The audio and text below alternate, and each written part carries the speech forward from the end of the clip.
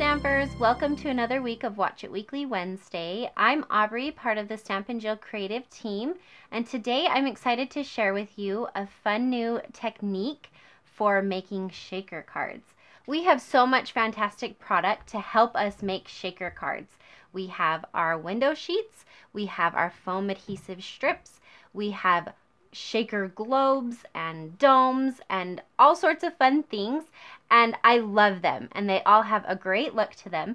But today I want to share with you a simple way to make a shaker card without all the extra things. So maybe kind of a beginner shaker card or a more simple version that's still just as fun and might get you in that realm of making shaker cards if you haven't gotten to that step yet. So I want to share that with you. So we're going to take one of our clear envelopes. Now Stampin' Up sells these. They come in a pack of 50. It's a great value for what you get. Usually we use them to put around our cards to protect them if we're giving them to someone or sending them through the mail. But today we're going to use it to make a shaker card. So I just have a piece of DSP here that I'm going to stick right inside, right to the edge of my clear envelope. So you can see I have a little bit of extra space. That's okay, that won't stay. And then I have these snowflake sequins that I'm going to use as the shaker part of my shaker card. So I'm just going to open that up. Look how pretty. Love it. And I'm just going to grab some of that and just throw it right inside my envelope. Now, this idea I got from Rosemary Gonzalez. She just did a demonstration with some new product that will actually be coming out in January, but she used this idea and I loved it. I thought it was so much fun. So I wanted to do it with the Snowflake Wishes products because I thought it would be so perfect with these cute snowflake sequins. So you can see I have a good amount of sequins in there and they will shake just lovely. I'm going to just peel off this sticky thing and stick this down right against my paper so that it holds right to it. Do you see? And then I still have this little area sticking out. I'm just going to take regular tape and I'm just going to tape that down on the back. Just like that. Okay? So, you have a shaker card. It's as easy as that.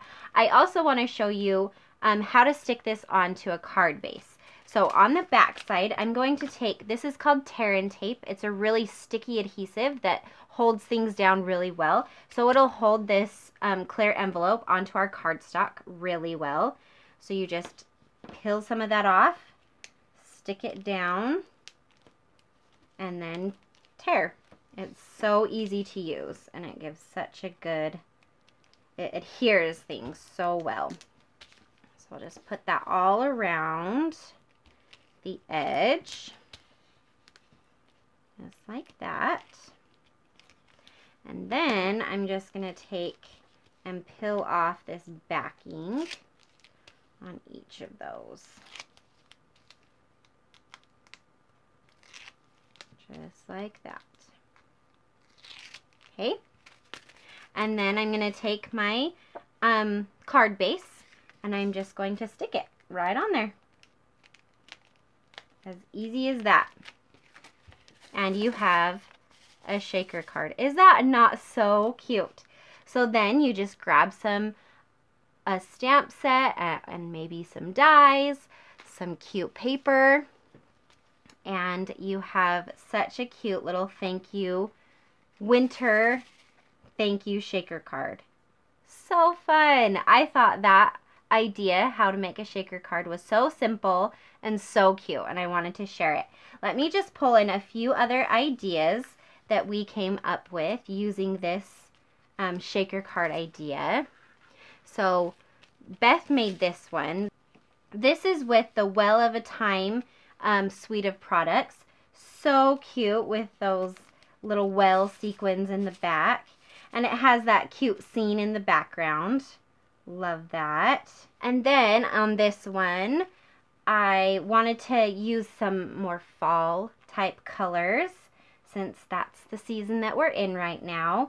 And I used the Flowers for Every Season suite of products, and I colored these cute sunflowers with blends and put a little Celebrate You, and then the cute little embellishments in the shaker part. So fun.